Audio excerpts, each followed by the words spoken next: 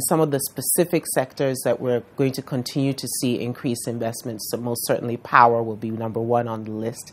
Not unlike, again, many African countries that are experiencing a great deal of economic growth, the demand for power has far outstripped the supply.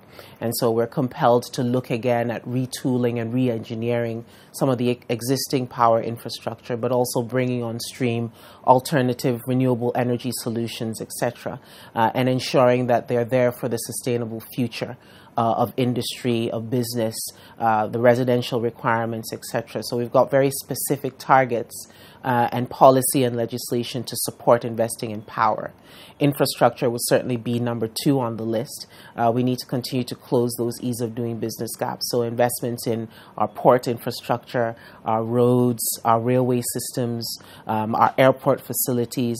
I think anyone who understands how exciting the African continent is recognizes Ghana immediately, because we've been able to position ourselves successfully as a hub of access into the rest of West Africa. That's 360 million consumers.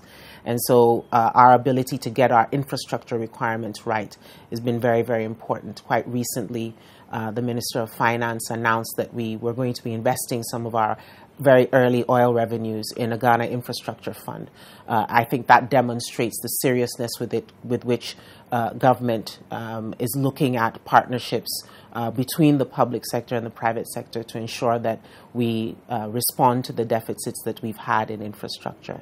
And I think finally, if you look at the agriculture space, again, historically, we're one of those countries that has a very long history of producing all kinds of cash crops, but the processing and the packaging, which is at the other end of the value chain, has not seen enough in terms of investment. So what we're finding is a lot of interested in investors who are looking at the entire agriculture value chain. So its production, its processing, its packaging, and its distribution. And that's certainly something we'll be actively promoting.